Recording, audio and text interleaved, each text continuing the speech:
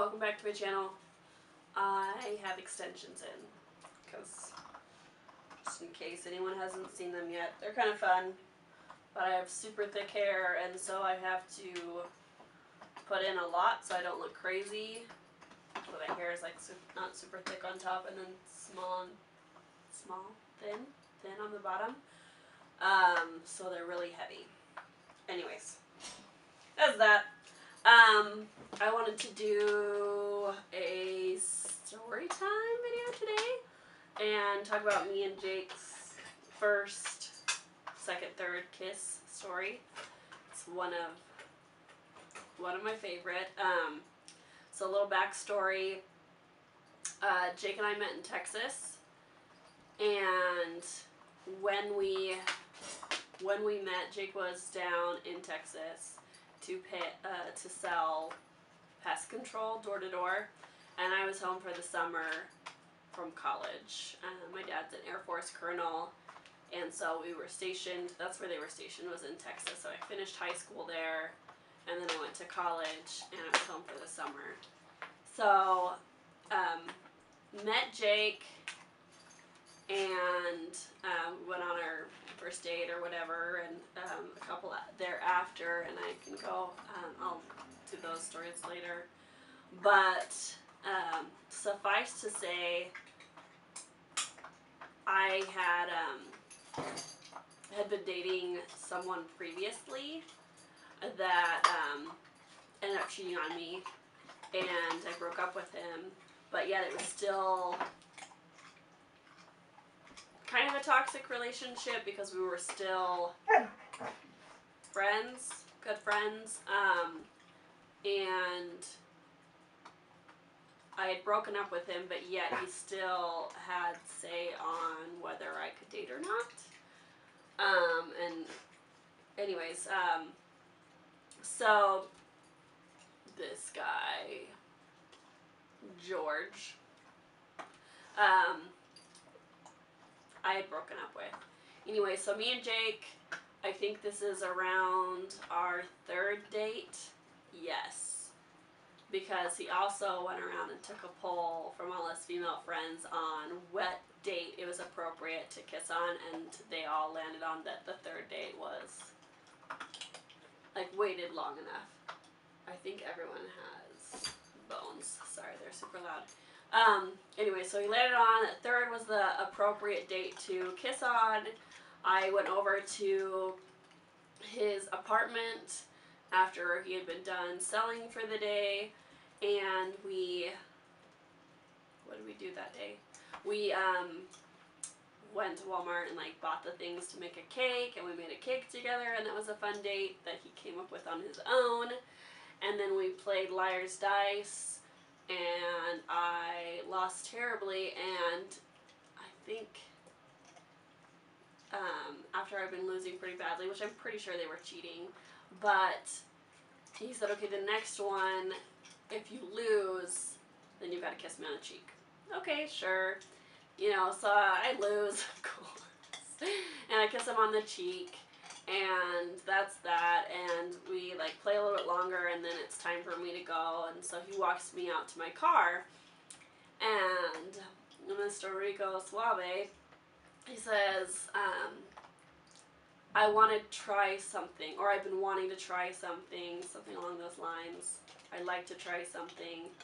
Leans in for the kiss. So we're kissing, not too terribly long, you know, like a minute or so. You know, and it's good. Good kiss or my husband. Anyways, and so I enjoyed the kiss. For being Little Miss Molly Mormon, which Molly Mormon is an LDS term, basically meaning that super innocent, naive, not really have done anything like rebellious in your life. So never smoked, never did drugs, never partied. Jake was the fifth boy I had kissed, and every other boy I had kissed besides one, which I'll have to tell that story sometime. I dated them. Like, I was their girlfriend when we started kissing. I didn't kiss before. So it was a little bit of a shock, but I still, like, enjoyed it. But when Jake started pulling away, I thought of George, and I thought how he would judge me and freak out, and just this negative, possessive relationship that we had going on. And, because he had cheated on me and we weren't dating, but yet that's what went through my mind. And so I made a face, apparently, and Jake liked to describe it like, it looked like he had stole my candy bar. It's funny. So I made this face, didn't realize I made this face, you know, said goodnight, got in my car, and started driving the 20 to 30 minutes ride home. Jake was living in Converse, Texas, and I lived like the outskirts of San Antonio, so not like downtown San Antonio, Texas, but the outskirts, actually pretty close to, there's an LDS temple in San Antonio. I was really close to that temple, Canyon Springs area. So anyway, so I started driving home, and 2 to 5 minutes into the drive, I get a call from Jake. And so I pick up, we start talking, and he starts apologizing for kissing me, which I didn't expect. I was super intimidated to be dating him, first of all, because everyone that I had dated, my first boyfriend was like 4 months younger than me, in a younger grade, and then my second boyfriend was a whole year younger than me. Jake was 6 years older than me, so it was super intimidating, which is funny because, yeah, Jake's hilarious, really easy to get along with, everyone loved, you know, he just is such a people person. But I was intimidated because I had never dated a man before, so, you know, I'm sure a lot of it went into my face, even though I enjoyed the kiss, just because I was like, you know, I can't believe this is happening, like freaking out a little bit. But he was apologizing, which I felt bad for. I told him it was fine, you know, like it was good, and, you know, like nothing to apologize for. But then I guess, like, my nerves, and I had talked to, and I had talked to George, and he kind of laid into me, just like I thought, called me a slut. Are we even dating? No. Had we been dating for a while? No. Who cheated on who? You! Anyway, so, it was bad, and it kind of took down my confidence, and so I ended up writing a list, because that's what I do best. I love to write lists.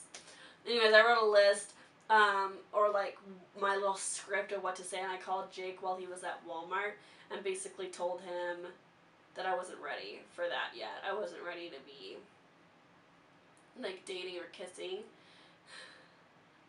And he just said that he was standing in line at Walmart, and this just goes to show, like, how immature and how little I had dated or dealt with boys at this point, because Jake's like, okay, so this girl is calling to break up with me, and we're not even dating.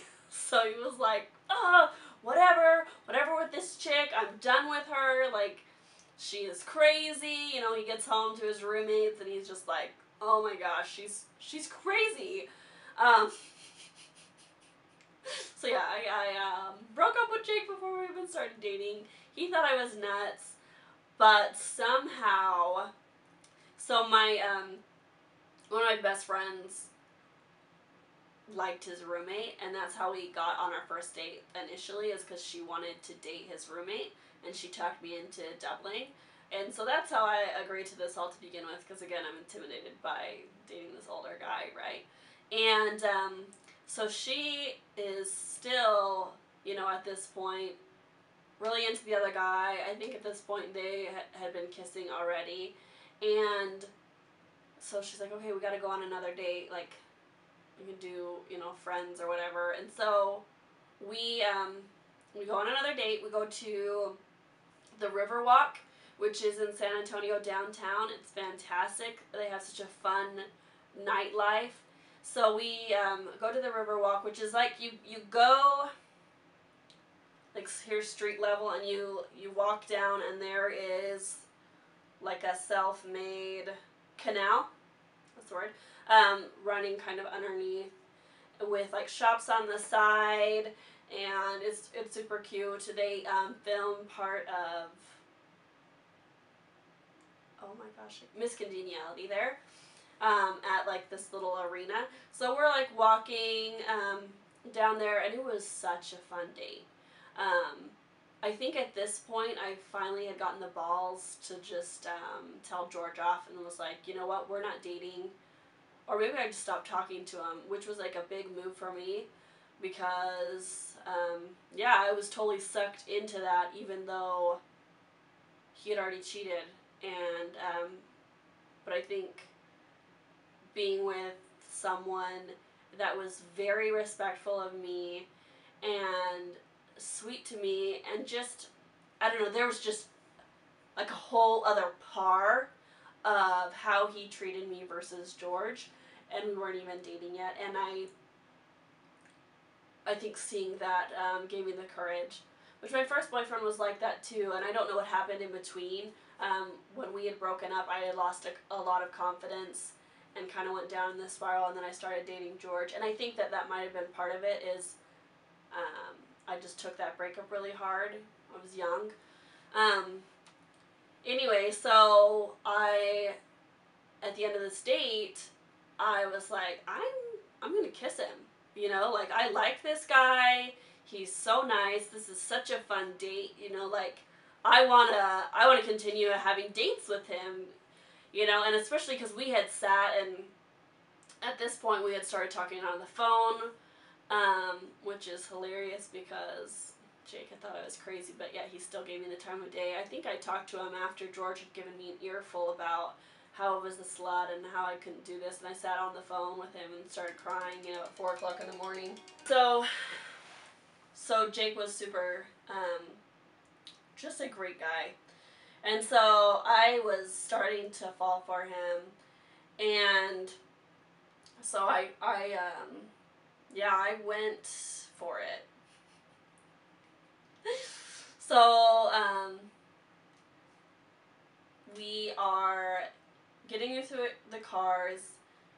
My best friend and her guy, they had already said, like, goodnight, and they had gotten into the car, and it was just me and Jake talking in the parking lot, because we had parked our cars, like, we had met, like, downtown San Antonio, and then we were driving, you know, Converse, San Antonio, like, outskirts. So we're standing outside the cars talking. Jake's 6 foot, I'm 5'4", so I'm like, I'm gonna go for it, you know, like, he went for it the first time, I totally screwed it up, I really like this guy, I'm gonna go for it. So I go for it, and he's so tall, like, I couldn't compensate on how, like, far, how far I needed to go to, like, reach him, and so I went with, like, such a force that our teeth, oh my gosh, I'm such an embarrassment, our teeth clicked, but then it was fine, like, you know, like, a little kiss, not, like, shorter than our first kiss, for sure, because I think I totally caught him off guard, and our teeth clicked, and I was just, like, feeling like an idiot.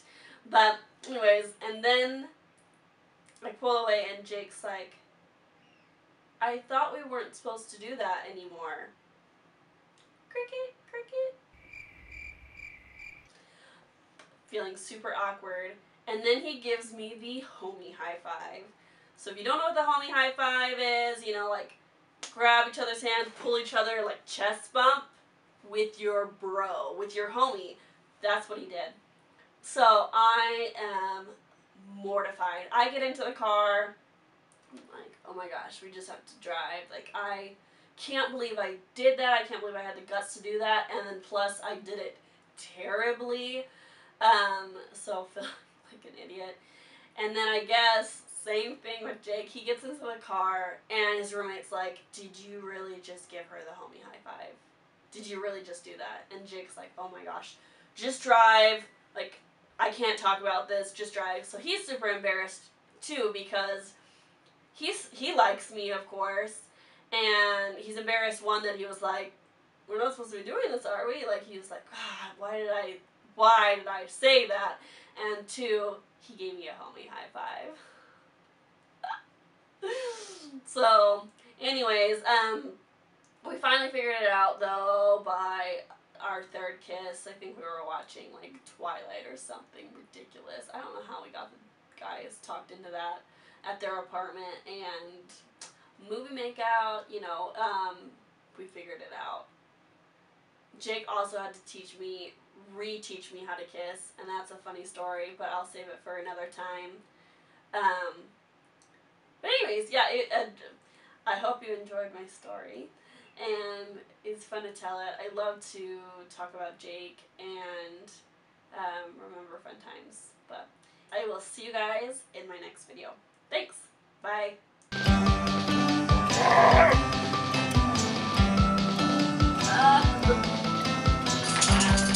I love you all, but you're driving me nuts.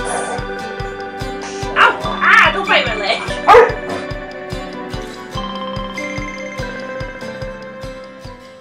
Say you will, say you won't, make up your mind tonight. I guess I love your freaking face, yeah.